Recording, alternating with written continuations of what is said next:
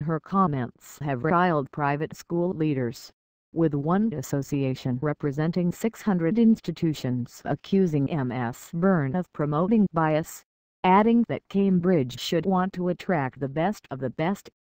She added, "I understand that will mean that fewer students from top public schools like Eton, Harrow and Westminster will go to Cambridge, but luckily there are more than 100 fantastic other universities private school pupils can go to, and when they go to those places they will have the added advantage of meeting people who are not like them."